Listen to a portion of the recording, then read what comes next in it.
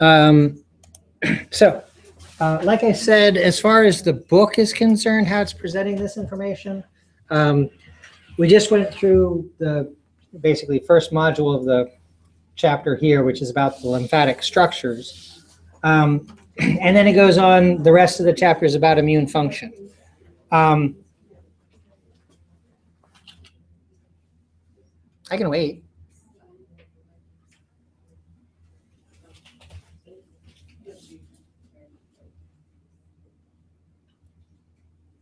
Thank you. So the rest of the chapter is really about immune function. And before we actually get into the specifics about that, I want to spend some time talking about immune function in a little broader sense and to introduce you to some ideas about it. And I'm going to use this presentation software for this. I don't tend to use this presentation software too often for a couple of reasons. The major one being that I haven't updated these presentations too much with pictures from the current textbook because I usually just pull the textbook up and go through the pictures there. But what I want to cover for the rest of tonight is really just everything doesn't get out of this little block of the presentation. There is one picture here from a textbook, but I kind of like the way that it organizes the information, so I'll use that. But then the rest of it is sort of taking a little bit of my own approach to setting up talking about immune function. So the first thing I want to mention is about immune function gets at the problem that most every textbook sets up here, which I'm not crazy about. I am certainly not an expert on immunity or the immune function, immune system, or anything like that. So I'm not qualified to write a chapter like this. And so there's just so much whining I'm allowed to do in the case. But I used to use a textbook, our department here used to use a textbook that had two chapters, one on the lymphatic system and one on the immune system. And I thought that was much better than pretty much every other book that we've used and that I've come across that puts them together, because the lymphatic system and the immune system are not exactly one and the same. Now, the lymphatic system is an organ system, and we just talked about it. It's made up of lymphatic vessels and lymph nodes and tonsils and spleen and thymus and all that stuff that we just covered. But its function is really primarily circulatory. It's returning fluid from the tissues that's been lost at blood capillary beds and returning that back to the cardiovascular system. Because it does that, it's optimal for these other functions. One of them is really a digestive function, and the other one's the immune function. So the lymphatic system is more than immunity. And then also the immune system is, and immune function is more than lymphatics, which is to say they're not the same kind of system. One is an organ system, the other one's a functional system. There are components of the immune system and immune responses that are throughout all of the different organ systems in our body. All of the anatomy in our body can play a part to some degree in immune function. So we're going to concentrate quite a bit on white blood cells, not just lymphocytes, a few other white blood cells also. So obviously blood is a component of immune function. Now, those cells are often not in the cardiovascular circulation when they're doing their job, but there are things in the blood that are part of it. There's antibodies and other proteins and chemicals that play a part in immune function that are in the blood itself. And the blood is not the lymphatic system. And then, since we're talking about the blood, obviously it's moving through the cardiovascular system, specifically the blood vessels, so it's got to transport through that. And then we just looked at the lymphatic system. And as the fluid that's lost from cardiovascular circulation is reclaimed through that, a lot of that stuff's going to happen there. I suppose in this list I probably should have interstitial fluid right after the lymphatic organs, because it kind of fits in with how I was talking about that stuff. But I put it at the end because interstitial fluid is basically everywhere. every tissue has interstitial fluid to it. So that's kind of the broadest aspect of this. That really ties all of the different tissues in there. Between lymphatic organs and interstitial fluid, I have listed there dendritic cells.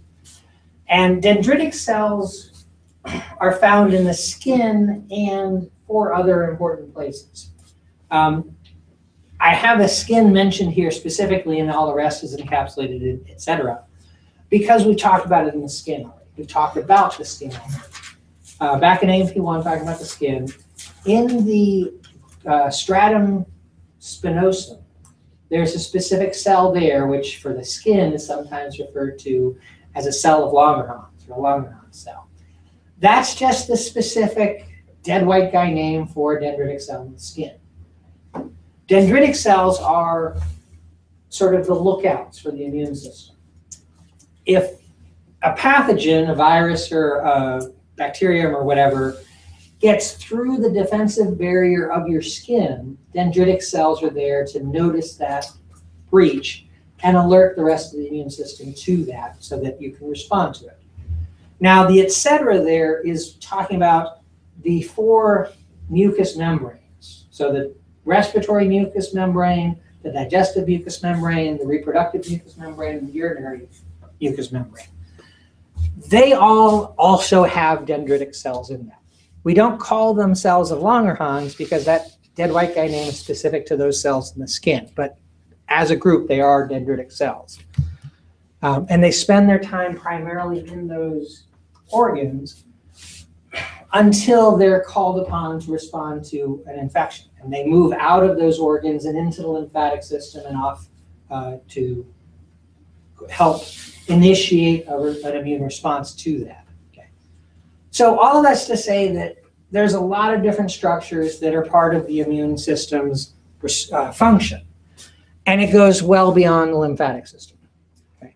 So part of what I'm doing here is to sort of draw a line in the sand between the lymphatic system and the immune system within this chapter, because it's important to understand that they're not exactly one and the same. Also, as I'm talking about this, as I'm introducing this, when we're talking about the immune function, necessarily we're going to break it down into components. It's just easier to talk about it that way. But you have to understand that it is an integrated whole.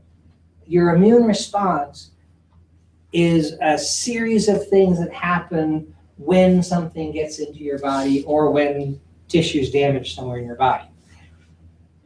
Exactly what happened varies from situation to situation depending on what players are involved, whether it's bacteria or virus or fungus or parasitic worm or whatever, and in how well you respond to, or how well the immune response does its job. The first players in any immune response might do the job and the immune response ends, and the other players are never called upon because they're never needed. Okay. As we talk about the components, we're going to talk about some of those early players first, and we're going to talk about some of those later components at the end of the system, as if they're 2 separate things, but they're really just different components to an integrated immune response. Okay. And so we don't want to forget that the whole system really does work together. And when we get to the end of things next week, there's a summary figure that kind of ties it all back together. We can see how these components interplay. Now, this picture, like I said, is from another textbook. But I like the way that it kind of sets this up. So these components that we want to talk about are innate immunity and adaptive immunity. Innate means what you're born with. So in the little box there, which you might not be able to read from where you're sitting, it just says genetically determined. I'm not crazy about that phrase, but it's fair, I suppose. It's what you're born with. So some of it is passive protection, like your skin. Now, your skin is genetically determined because there are genes that turn on and cause tissue to become skin in your body. And so it's fair to say that. But there are genetically determined components of adaptive immunity too. So it's not a great term there. It's really more what's present at the time of birth. The thing is that at the time of birth, you're only able to respond to general threats. Okay? After you're born, your immune system has to adapt to your particular environment. And so innate immunity, which is represented here by a very small box, is one component that we're going to start by talking about next week. And then we're going to go on to talk about adaptive immunity, which is a bigger box here, kind of because it's a bigger thing. It's going to take a little bit more work to understand. But it's really kind of what drives a lot of the immune system's function. Okay? Now, the reason why the box is bigger here is because there's nothing inside innate immunity, but there's a lot of stuff inside of adaptive immunity. So since it's here, I just want to talk about a few of these things just to set up stuff that we're going to get to next week. Now, the two big boxes within adaptive immunity here say active immunity and passive immunity. We could talk about the innate system, and there's an active and a passive component to that. Your skin is a passive component of innate immunity.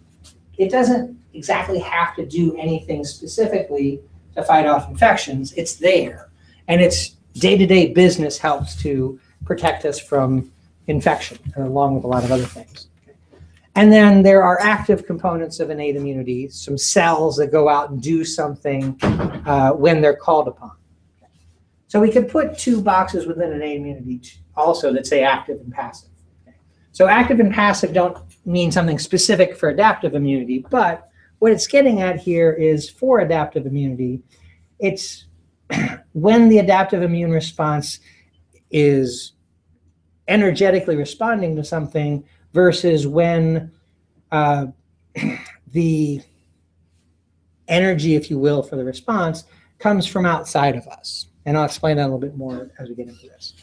Now, we'll talk more about what adaptive immunity is in depth next week, but simply put, it's about antibodies. Antibodies and related molecules that I'll explain more next week are adapting to specific things that can cause problems in our body, whether it's a foreign pathogen or something that's gone wrong inside our body, like cancer or some sort of degenerative disease or something like that. Okay. For what we know at this point, antibodies kind of sums up a lot of what that's about. There's more to it, and we'll talk about that next week. But for what I want to say here, we'll just concentrate on antibodies as an example here. So passive immunity is when the antibodies are from somewhere else. You're not making those antibodies. And active immunity is when you are making those antibodies. They come from you. And then within each of those, there's a naturally acquired and an artificially induced component of immunity. So let me talk about passive immunity first, because as the story goes, it's where we sort of start. When you're born, you do not have an active adaptive immunity. You're not ready to fight off things in your environment that can make you sick. So you acquire that immunity naturally from your mother. In the relationship between the placenta and the maternal cardiovascular system, there's an exchange of antibodies that the mother makes into the fetal blood. And then when that fetus is born, those antibodies are present to passively be the immunity for that newborn against things that the mother's already immune to. If the mother develops an immunity to something after the child's born, but before the child's immune system is ready to be active on its own, any additional immunity can be transferred through the mother's milk. Okay, so it says there, antibodies across the placenta or breast milk. The breast milk component is probably actually fairly minor. From what I understand, what would have to happen is after a woman gives birth and she's passed on all the antibodies from her own immunity to the newborn, if she's then exposed to something that she wasn't immune to before, and her immune system then adapts to that, so she develops an immunity to that new pathogen, she can transfer that immunity through the breast milk. It's probably unlikely that that's going to happen very often, but it is a component there. And I say that it's probably unlikely that that's going to happen very often because not every newborn can get breast milk, okay? Whether it's by choice of the mother or because of some condition of the mother. Breast milk is not 100% required for the success of a baby. Artificially induced passive immunity is when the antibodies come from somewhere else, but it's given to you in an artificial way. Now, I'm not really crazy about the use of the word natural, because it's a very big term, but what it means is the naturally acquired immunity is what's built into the system. Everybody gets it from their mother. Artificially induced is something that has to be given, and it's likely going to be given hypodermically through a needle, therapeutically. The best example of that is a snake bite kit. If you're bit by a snake, whether you're a newborn or an adult, you're not going to be able to develop your own immunity to that in time to save your life. Snake bite venom is very active neurotoxin and will cause death very quickly. So in a snake bite kit, there's going to be a little ampule of anti-snake venom serum, anti-snake toxin serum. And that can be injected, and suddenly you have antibodies against that toxic molecule, and your immune system can get rid of it. Without that, it would cause toxicity and you'd die. But you can artificially induce that immunity in that sort of sense. There are other therapies that are similar. I can't think of all the different reasons. I suppose if somebody's immunocompromised, if they have some sort of immunodeficiency disease, whether that's AIDS or something else, they can get passive immunity through some sort of treatment in a similar way. But the snake bite kit is a good example of that. On the active side, the natural and artificially induced thing, again, isn't a great distinction, but it's usually pretty obvious what we mean by that. In both cases, it's where your system learns about a pathogen and develops antibodies to help fight off that pathogen in the future. Naturally acquired is when you're exposed to something and it makes you sick. I like to use the example of chickenpox. Okay, so you're exposed to chickenpox. You get the chickenpox virus in your system. It makes you sick. You have chickenpox. You're not allowed to scratch it, whatever. But you fight it off, and the pox go away after a couple of weeks or something like that. And then after that, you're not going to get chickenpox again because you have developed your own immunity to them. That's a naturally acquired active immunity. That happens all the time. You're exposed to all sorts of things. You know, the person sitting next to you coughs on you, and you're exposed to some new variant of an influenza virus. Okay? If that doesn't make you sick, you might already be immune to it. If it makes you sick and you get over it, then you have acquired an immunity to that. Happens all the time. Artificially induced active immunity is vaccination. So it's artificial in the sense that you're given whatever the pathogen is on purpose. Now, the pathogen that's used in a vaccine is not a functional pathogen. It's not going to actually make you sick, but it will activate your adaptive immunity to the point where you'll develop an immunity to that. Now, I use the chickenpox for a reason because I've never had chickenpox, but I'm immune to it. I hope that this is true, but I don't actually know for you. But in college, and we'll assume that it's true for this college, when you apply to the college, you have to share information about your immunizations with student health. Okay. I really hope this school does that. But when I went to college, I had to do that when I started out. And I think I had to go in and get a blood test to check my titer levels against various things that I didn't have any evidence of immunity to, such as chickenpox. I never had chickenpox as a kid, so there's no reason for me to expect I was immune to it. And so at that time when I was starting college is about when the chickenpox vaccine came out. So I was given the chickenpox vaccine at that point. I've never had chickenpox. I'm now immune to it, and I will never have chickenpox again in the future. Very happy that that's true because my brother, who's a little older than me, about the same time, actually a couple of years earlier, got chickenpox. Okay, so this would be when I was starting college, so it was about when he was finishing college, he got chickenpox. Chickenpox as an adult is a horrible, horrible thing, apparently. I've read. So I'm surprised, one, that I never had chickenpox and that my brothers never had chickenpox either, because my dad's doctor and my mother works in the healthcare field too. They both understand artificially induced immunity and naturally acquired immunity. Okay? They understand what vaccines are, and they understand how it's really just the natural system reacting to an artificial exposure. And when we were kids, there was no vaccine for chickenpox. Why the heck didn't they take us over to some kids that had chickenpox, got us sick as kids, where it's easier to recover from chickenpox, and therefore we'd be immune to it as we got older. I lucked out because I was at the right age and I got the vaccine. My brother didn't luck out because he got it, and he was adult. It was a really unpleasant experience for him. It lasted like 3 or 4 weeks. Also, I'm never going to get shingles. He might get shingles. Now, I like to talk about the chickenpox vaccine because of shingles. You've probably heard of the chickenpox vaccine. It's usually advertised as the shingles vaccine.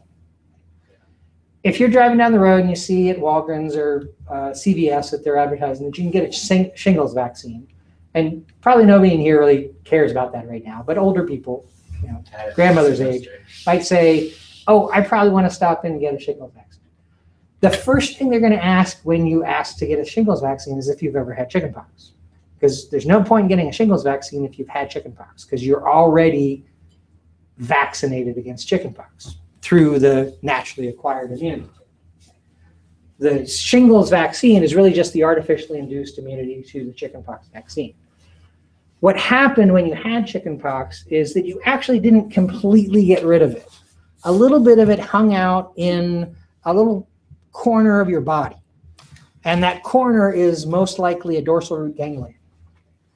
Remember, dorsal root ganglia are the nervous tissue that's sticking off at a, what do you call this? Spinal nerve.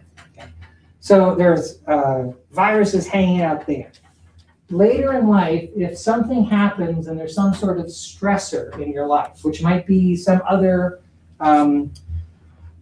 illness or anxiety or whatever kind of stress, something can sort of activate those things, and they'll move out from the dorsal root ganglion along the spinal nerve that comes from that ganglion and move out to the skin. And they'll create sort of like pox at that part of the skin that nerve serves. I have 2 examples of shingles to kind of illustrate this idea. Neither of them actually have to do with dorsal root ganglia. It doesn't have to be dorsal root ganglia. It could be any ganglion, but it's going to be some peripheral nervous tissue. The first one is my wife's grandmother. She had shingles right along her hairline, which would mean that it's the virus was hanging out in the trigeminal ganglion and was moving along the ophthalmic branch to get to the skin, because that's the nerve that serves that part of the skin. It was terribly unfortunate for her because what really irritates shingles is the hairline right there. As the hair is touching the skin, it just made her really uncomfortable for her. And I use her as an example all the time. And I really, as I think about it, I'm like, oh, I just feel so bad for Nana. But it actually occurred because I'm sad to say that she got cancer. And so with the cancer, and I guess the treatments that went with it, it stimulated the dorsal root ganglion. It stimulated the virus to express as shingles at that point. The other example is probably, Nana's story is very sad, and I cried at the funeral and all that. But the other story is just probably the worst experience I can imagine with shingles. My next door neighbor, one day, I was doing yard work and he was doing yard work, and we saw each other. It was the first time I'd seen him in probably about a month. He was a lot thinner than he used to be. And so I said, hey, Bob, you look great. You lost a lot of weight. And he goes, yeah, I've stopped eating. And I went, sorry, why? It's like, well, I got shingles in my throat. So Nana had shingles in the trigeminal ganglion, which went to her forehead region. Bob has it I don't know exactly which ganglion, but probably the one associated with the hypoglossal nerve. And so that goes to the soft tissue in his throat, and he got shingles in his throat. So it was so irritating, you couldn't actually swallow food. And so he lost a lot of weight because of it. I don't remember anymore, it was several years ago. I don't remember exactly how they were able to get him nutrition. They either intubated him or they went with a gastric tube, neither of which is pleasant. But again, after about 3 or 4 weeks, things turned around and he got better. But for a little while there, he had a very svelte, sleek physique there. He's put it back on since then. But anyways, so that's artificially induced active immunity. Now we'll talk about the immune response and how antibodies are developed, the natural and artificial aspect of adaptive immunity in more depth. But I just wanted to illustrate that here, sort of to set up some of next week. We're going to start next week talking about innate immunity, and then we're going to move on to adaptive immunity.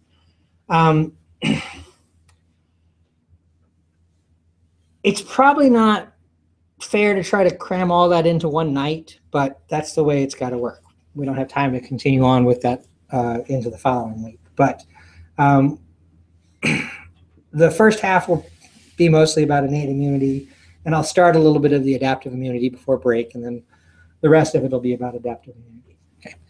Now, the other thing that I want to talk about today is sort of getting to understand what our immune system is there for.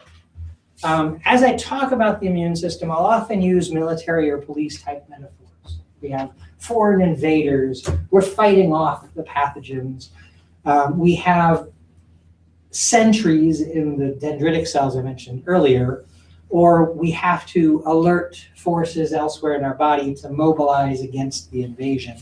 Those sorts of things. Okay. But those are just metaphors. And really what we're talking about is how we deal with these things called pathogens. So I want to talk a little bit about the term pathogen. Pathos from the Greek means disease or suffering. And then gen is the root in Greek, which gives us words that mean to be born, like generate and genesis. So a pathogen is anything that generates disease.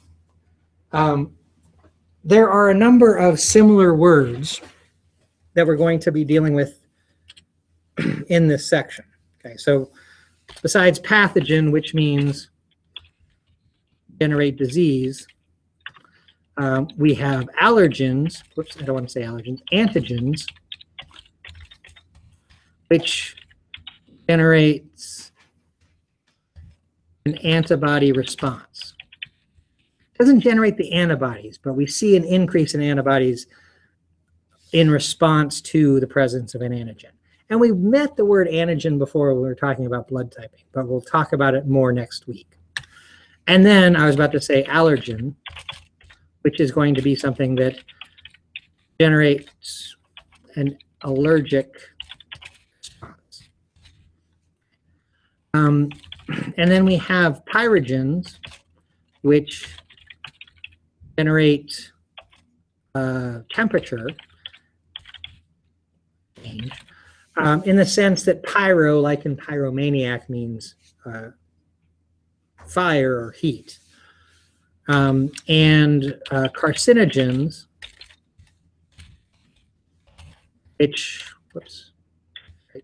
can generate cancer. So we're often hearing about things that cause cancer, generate cancer, carcinogens, whether it's artificial sweeteners or fumes from road work outside, or asbestos, or et cetera, et cetera. There are a lot of things that are potential. Oh, another big one is the char on steak. If you burn food, there are potential carcinogens in the charred part of the meat. Those kinds of things. So we'll see a number of things that have this kind of construction. The gen ending means that it generates whatever the rest of the word means. Okay. So in talking about pathogens, actually, before I go back to the presentation, we're going to concentrate on a few types of pathogens that, with one exception, are organisms. So pathogenic organisms, which fall into two major groups. There are prokaryotes, or prokaryotic organisms, and eukaryotes. Now, both of these words obviously have at their root karyo, K-A-R-Y-O, which from the Greek really translates directly to mean kernel, as in the center of something. But it's used in biology to mean nucleus. So a prokaryote is something from before the nucleus. Pro in Greek doesn't mean positive like professional or pro versus con kind of thing, but it means before. It precedes. And so these are organisms that existed before the development of the nucleus as a component of a cell. Whereas eukaryotes are the true nucleus organisms. Basically, we can separate all organisms into these two groups. Actually, there's three, but basically these two. When we say prokaryote, we usually mean bacterium. And then when we say eukaryote, we mean everything else, which would be plants, animals, fungi, single-celled organisms, all sorts of things that fall into those various groups. As we're talking about these organisms, we want to kind of consider these two classes. So I want to describe that a little bit. And that's why I have here, oh, sorry, meant to go back to know your enemy here. Okay, so I want to tell you about these organisms that we're talking about. Now,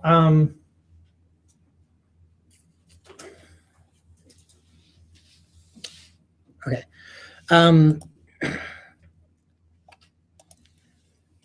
Bacteria are sort of our go-to type of organism, pathogen, and they are prokaryotes, which is to mean that they do not have nuclei or, for that matter, any membrane-bound organelles. They are just a cell membrane and sometimes cell wall surrounding a cytoplasm filled with molecules, whether it's small molecules or macromolecules. Everything inside of it is just this big soup. Now, it's an organized soup. The DNA doesn't just intermingle with everything else. But there's not a nucleus that separates the DNA from everything else. Structurally, bacteria or prokaryotes are not very advanced. We can classify them into three basic shapes. There are rod-shaped bacteria, which is what's in this picture here. There are spherical bacteria, and there are spiral-shaped bacteria. Often when we see a picture in the textbook that says this is a pathogen, it's some sort of cartoon representation of a rod-shaped bacteria. That's our most common type of pathogen. And what we do to that type of pathogen is what we're going to do to most other types of organism pathogens, pathogenic organisms. Now, in this picture here, down at the bottom, there's a scale bar, which is 1 micrometer. Okay, so this line down here, which is going to keep disappearing when I move the mouse down to the bottom, is labeled 1 micrometer. And you can kind of imagine that 6 to 8 of them will go across the picture from side to side. Okay. And say this rod-shaped bacterium right here is about 2 micrometers long and maybe 1/4 of a micrometer across. Okay. They're very, very small organisms. Now, I point out the width of the entire frame because what's the average size of a red blood cell?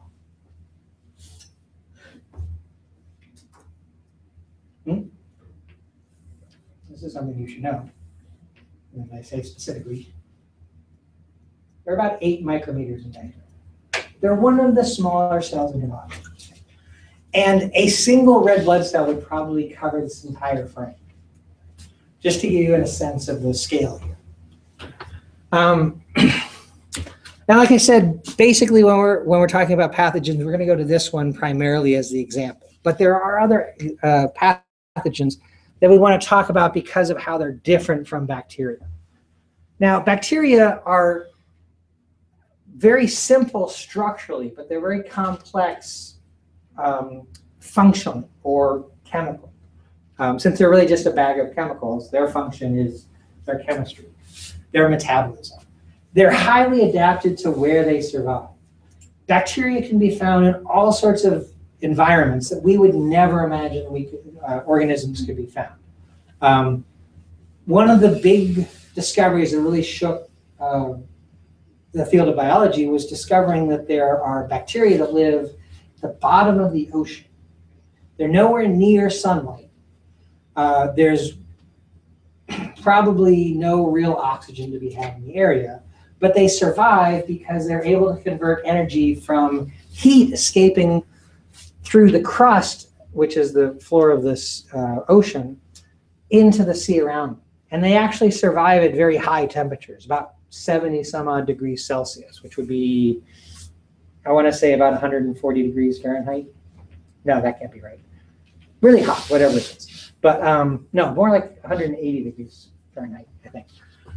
Anyways, so it really rocked biology worlds to think that things could exist in that location. And because of those bacteria generating energy from that heat that's escaping and causing, or not causing, but generating nutrient molecules for them to exist, other organisms are able to exist down there also. So there's an entire ecosystem living at the bottom of the ocean because of these extreme bacteria that live at that depth and use that heat as an energy source.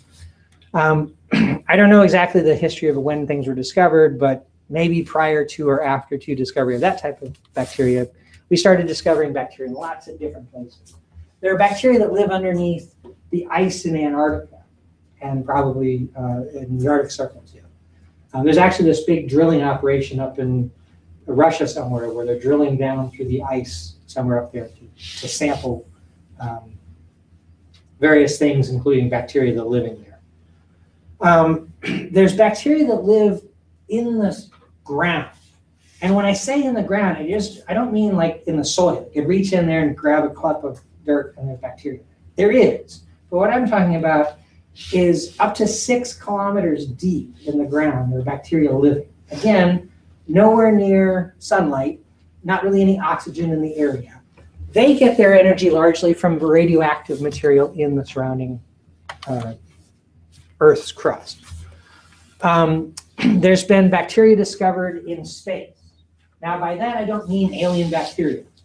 What it would be is some sort of meteor impact on the Earth's surface a long time ago that created a crater, would have thrown rocks up into the air, and they would have escaped our atmosphere and would be orbiting around the planet. And there are bacteria there, which are not actively living, but when they came back down to Earth and scientists investigated them, they were able to reconstitute them and get them back into a functioning, living situation. Okay. There's a not terribly popular theory these days that possibly bacteria from Mars got to Earth and is the source of all living things on Earth. When that theory was kind of at its heyday, there was this rock from Mars, a meteor that was a rock from Mars that landed on Earth, and some microscopists thought they found fossilized bacteria in the rock. That's since been disproved. All it was really weird-looking cracks in the rock that they thought was bacteria. It wasn't. So the theory doesn't have a whole lot of steam outside of, History Channel. Is that where the guy goes and talks about ancient aliens and all that stuff? Yeah. So other than that, most people don't really credit that. But there is evidence of bacteria that have been in space, and when they come back down to the Earth, they can survive. So bacteria are just in all sorts of different environments. We only care about the ones that are adapted to our environment. They want an oxygen-rich environment, not oxygen-rich, but an oxidative environment. A pH of about 7.35, a temperature of about 37 degrees Celsius, and in a water solution environment. Any organisms that are not adapted to that, we don't care about, because they're not going to have anything to do with our bodies. Any environment that they're adapted to, we aren't, and we'd be dead in. So we don't have to worry about all those bacteria, just the ones that are specifically adapted to our environment. And there are plenty of them to deal with. Now, another pathogen I want to mention is the one thing that's not an organism, and that's viruses. Now, when we talk about organisms, whether they're prokaryotes or eukaryotes, there are certain criteria that define them as being living organisms. One of them, which viruses do not satisfy, is the ability to reproduce. So an organism has to be able to reproduce to be called living. Viruses can't do that on their own. Viruses have to infect and exploit a host cell and use the host cell's ability to make new virus particles. And because that's how they reproduce, that's what a viral infection is all about. The genetic material in a virus is injected into one of the cells in your body, and the genes from that is used to make more viruses. I want to mention those because we do need to talk about some specifics about viruses, because they're not like other pathogens and how we deal with those. Now, there's not a scale bar on this picture, but I do want to mention something about a sense of scale here. These virus particles here are about 80 nanometers in diameter. 80 nanometers is 0.08 micrometers. Okay, so back to this picture here. Okay, this scale bar down here is 1 micrometer. So 0.08 of that, 8/100ths of that bar, is 80 nanometers. And I hope I'm doing the math in my head right there. So this picture here would probably fit completely in the width of one of those bacteria. Maybe even, I'm way off on the scale there even. But so as far as the sense of scale is concerned, the previous picture of the bacteria would all fit within a single red blood cell. And what's here, these would all easily fit within a bacterium. I have no idea what viruses these are. They might be viruses that that infect humans. They might be viruses that infect bacteria. They might be viruses that infect a plant. I have no idea. It's just a picture of viruses I found online. Okay. But I do want to point this out because we're going to consider some specifics about how we deal with viral pathogens, because it's a little bit different how we deal with other things. Now, I'm not going to talk about fungi very much right here. One, because we don't really deal with them too much. They are eukaryotic organisms as opposed to prokaryotes. But a lot of the things we're going to learn that have to do with fighting off bacterial infections are going to translate directly into how we deal with fungal infections. We just won't really talk about them specifically. And then I have this fourth category down here of parasites, which is actually a sort of catch-all for everything else. Parasites can be single-celled organisms or they can be multicellular organisms. But generally, they are eukaryotes. Okay? Bacteria are parasitic to some extent. But since they're prokaryotes, we're dealing with them a little bit differently. The parasites here, we can single-celled parasitic organism.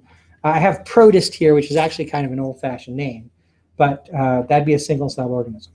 The picture I have of this for this is an amoeba. And I just want to point this out because when we talk about how white blood cells move through our body, they move in much the same fashion as an amoeba does.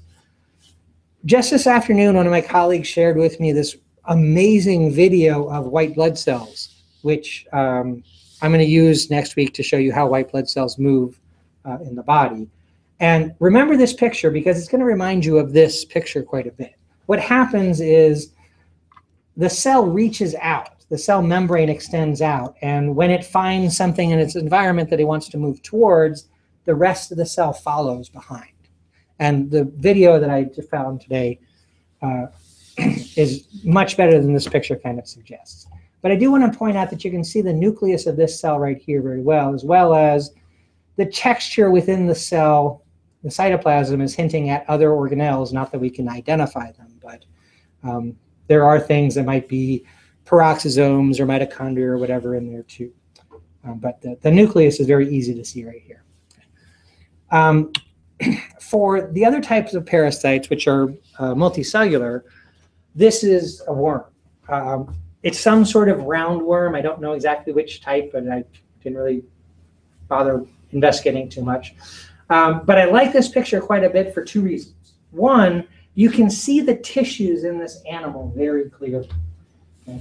Now, a multicellular organism is going to be a plant or an animal or a fungus, like a mushroom. Okay. But parasitic multicellular organisms are going to be animals. There aren't parasitic plants. Okay. There are parasitic fungi, but usually they're single-cell fungi when they're going to cause an infection. This is a beautiful picture showing you the different tissues of this animal. Okay. Obviously, the edge of the animal here is its epidermis, its skin. Okay, so that's epithelial tissue surrounding the outside. And then, especially right here, we can see very clearly this is the muscular wall of the digestive tract. So this is smooth muscle tissue here. And I think this little dark spot right here, maybe the one at the tip of the worm, and maybe that little one right there. I think those are part of its nervous system, but one, because it's out of focus, and two, because I'm not an expert in parasitic worms, not positive, but I think that's what those are. The other reason why this is a great picture is because the day when I was putting this presentation together, it was in the summer. And in the summer, I teach class from 8 in the morning till noon. And so after class, I sat down in my office to put this together. And of course, since it was noon, I was eating lunch. It's really hard to do a Google image search for parasitic worm and not throw up. So I love this picture because it's not disgusting. But in the vein of what is disgusting, let me share this guy with you. This is also a parasitic worm. This is a hookworm. These are its teeth, which is, specialized kind of bone-like tissue. And then it has a skin, and then we're looking down into its oral cavity, which is going to extend through its digestive tract, of course. There's a link down here, which I'm not going to click on from this point, because I actually have provided that link to you on Blackboard. So there's this link right here, right after the Lymphatics Learning Pod, which you should have already done, that says Hookworm Podcast. And the link, whoops, it's gone. There we go. The link at the bottom of this picture here is this link right here. So I'm just going to click from here because you might want to follow that link yourself. It'll take you to this page.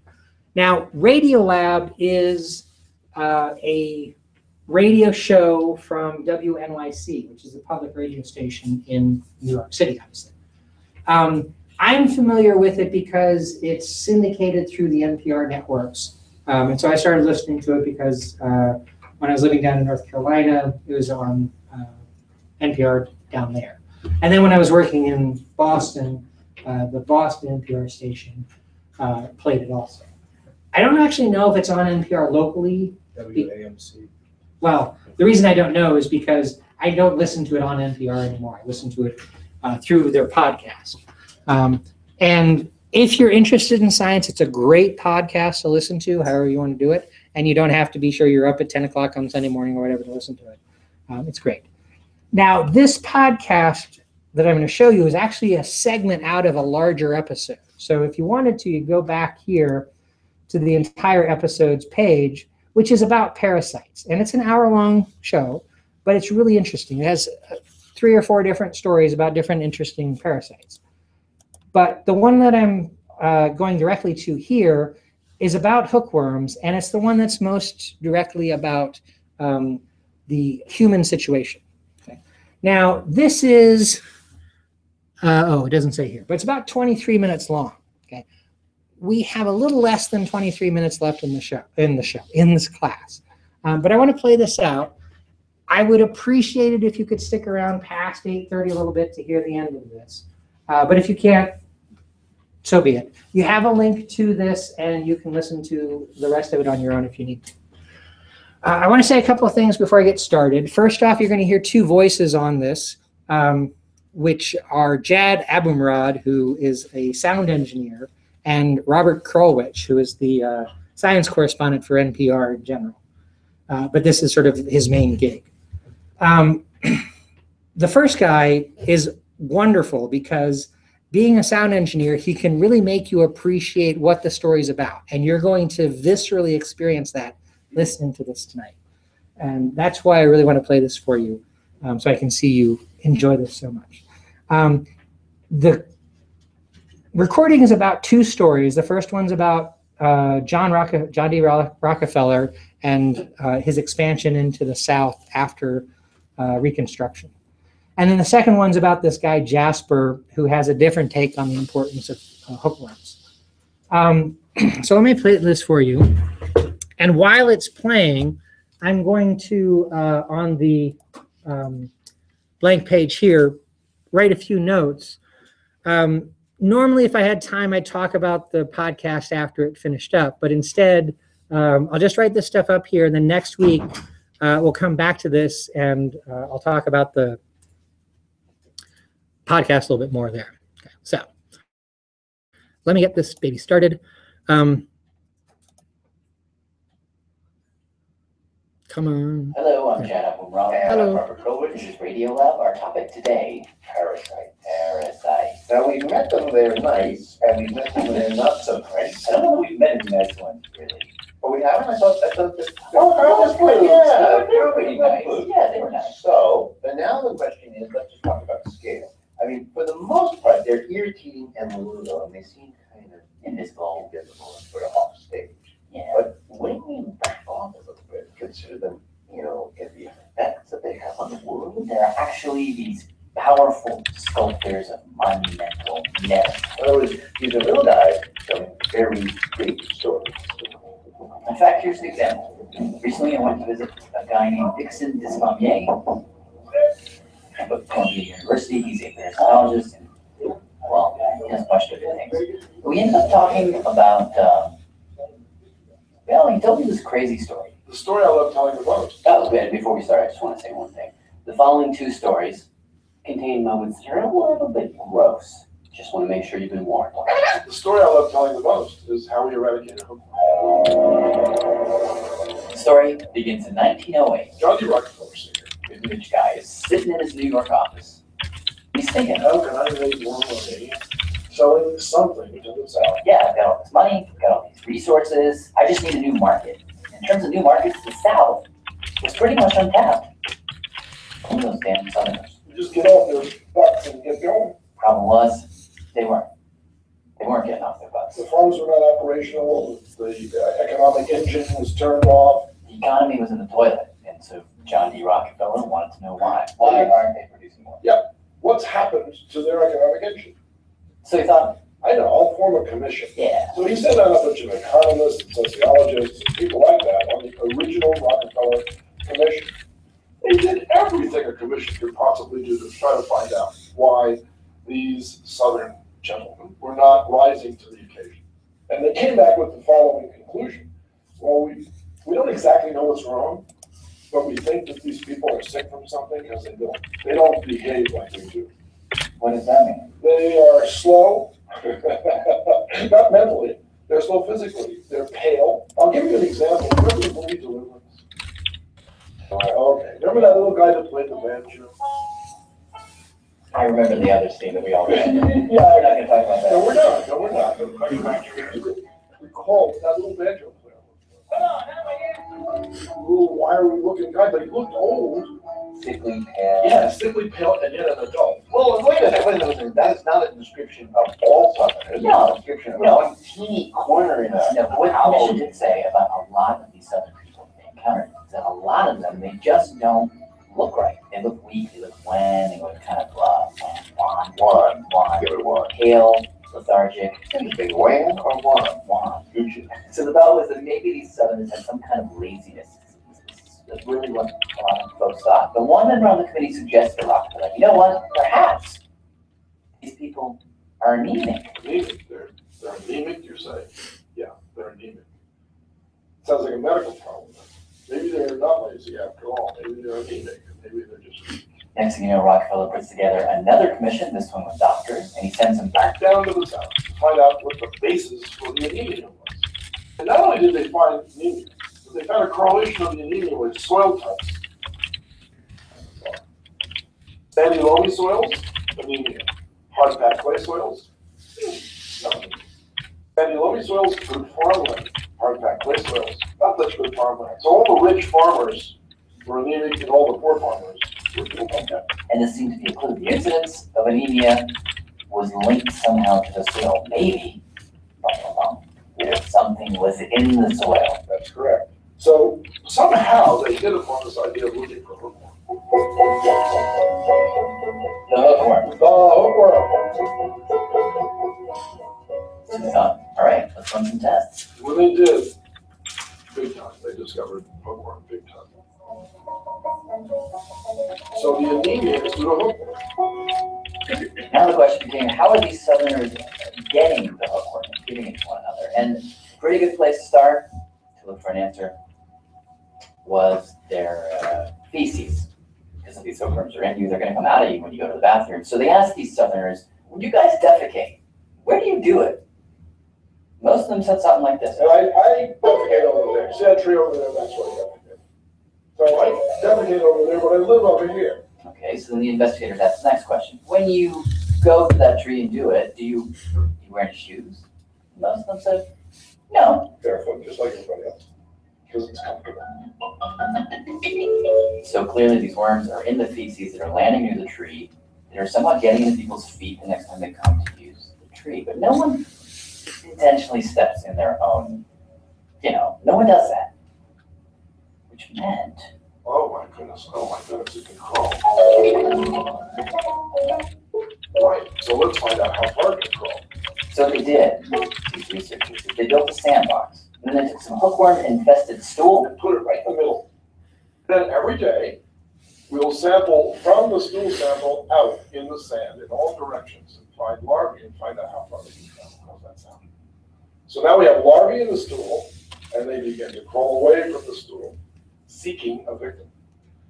On day one, they crawled an entire foot in all directions, but they weren't at 2 feet. On day two, my God, they're at 2 feet.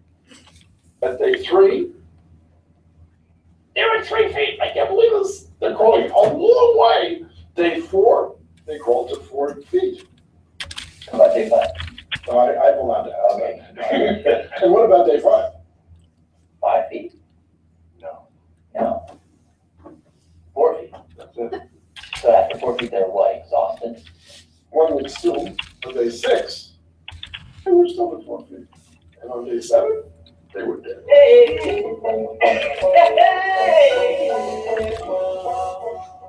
So how in the world could you deal with this problem when these worms can crawl? Oh, they can crawl 4 feet. It doesn't matter where you defecate. They're going to crawl away from that. And within a 4-foot radius of that stool sample, you're going to get hookworm.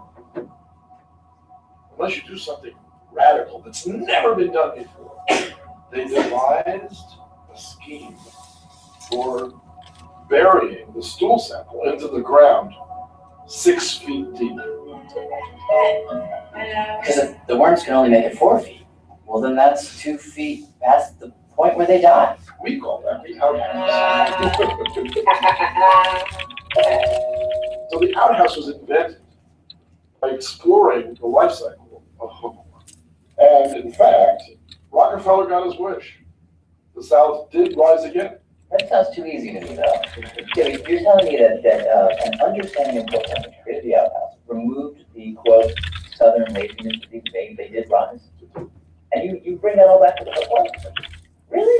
No, I believe you bring it back to sanitation. Now, to be fair, you can find find plenty of other reasons why the South is scanned. Air conditioning and highways and universities, right, and stuff like that. So the Oklahoma has some help. But what is clear is that when we as a country began to distance ourselves from our own excrement, to put it bluntly, when we stopped walking around in our own, there were all of these unintended consequences. Salmonella disappeared, East Levitica disappeared, Shigella disappeared, cholera disappeared, Giardia disappeared, Cryptosporidium, anything that's associated with parasites in feces disappeared. Every time we build outhouses and people use them religiously, guess what? Their kids can stay in school longer. They can learn more. They got ahead faster.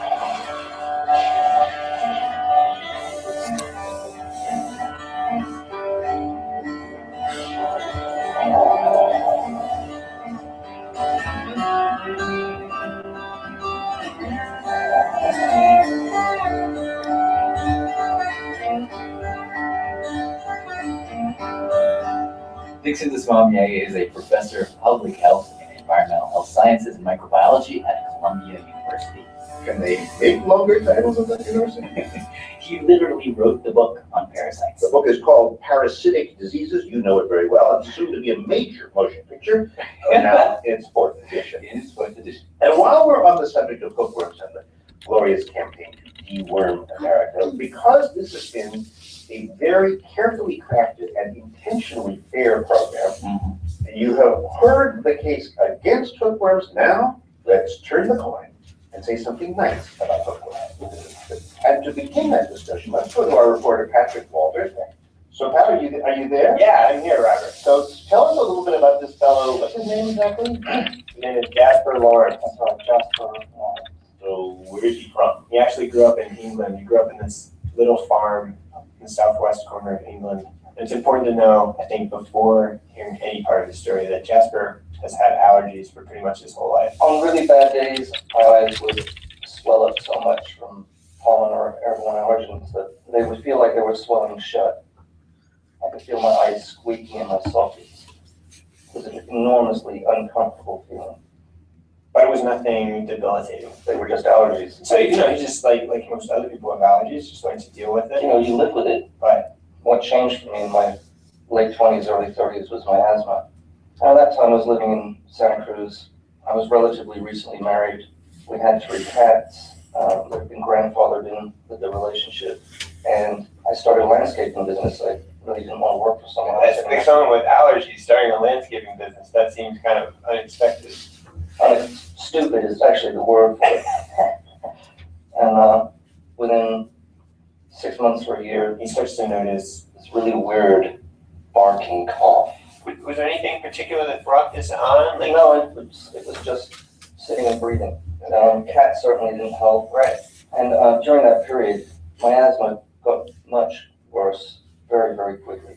By the time it was 1996, 1997, I was seeing specialists, having skin allergen tests and cycling through emergency inhalers, trying Singulair and all these other drugs that were coming on the market. I was being hospitalized at least a couple of times a year. I mean, I looked terrible. I had dark eyes and pale, waxy skin. I had that allergic look. It was a really bad time. And he decides in the summer of 2004 to take a vacation. He made this visit to England. Yeah, I took my 2 daughters back to see my aunt who had raised me. Very early in the visit, I was sitting at her kitchen table, and she asked me if I'd seen a BBC documentary about parasites and their connection with things like asthma and allergies and multiple sclerosis. And of course I hadn't, but I went upstairs and got on the internet after lunch, and I stayed on the internet until perhaps 2 in the morning. So And he's reading and reading and work all these researchers. one study after the next. Japan, epidemiological studies in Africa, how involved multiple sclerosis, this enormous weight of evidence That in the developing world, people don't really have asthma or allergies. And what he discovers is that behind all of this, to his shock, is hookworms. Hookworm? Yeah, hookworms. Yeah, I learned that asthma was 50% less likely in someone who had a hookworm infection. So this sort of just like hits you. Oh, yeah. What did you think when you read that? Immediately was just running to a pain home. Immediately. I couldn't wait. The hookworms are these very tiny worms the size of a little hair. But if you take a microscope and you zoom way in, this big circular mouth brimming full of pointy teeth. Very scary to look at. They have these toothy mouths so that they can burrow up through your feet, right through your blood, and eventually end up down in your gut and start chewing on the inside of your intestine. This guy wants bookworms in his intestines? Absolutely. And so you just Google it? Yeah, hookworms for sale. I mean, someone's got to be selling them. But nothing. I contacted every laboratory supply company in the world and parasitology research centers, and they all said the same thing. No. Various flavors of no. And so I came to the conclusion that I was going to have to go to the tropics. Fast forward a little. Jasper's in Cameroon along the coast, Quite literally and figuratively off to Africa. He's 200 miles north of the equator. It's extremely hot. He finds a guy to drive him around.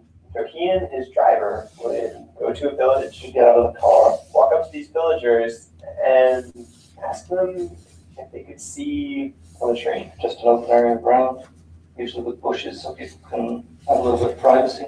And I would go over to the area, remove my shoes, and start walking.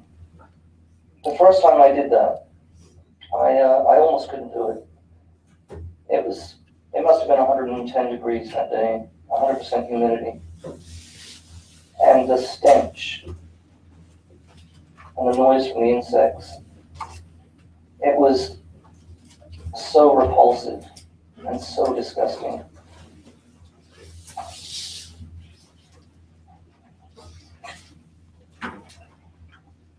How many villages of the trains do you think you visited? Between 30 and 40. Jasper spent 2 weeks there walking around in village latrines, and then he flew home. And I got back from Africa in early February. So I was looking at allergy season coming up. And the day I realized that I no longer had allergies, that was such a good day. I got in my car and I started driving, and I had the window down. And I felt the breeze blowing across my face. In the past, what that meant was very quickly my eyes would be itching uncontrollably, snot and phlegm was going to be pouring out of every orifice in my face. And it didn't happen. I just started screaming in the car. I was so happy.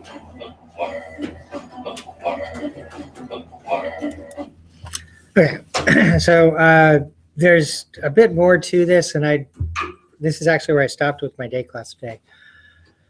So we'll pick up with the recording at this point, and you'll hear the rest of it. We'll finish out what this is about, and then we'll get into the immune response stuff. So we'll call that a night right there, and pick up next time.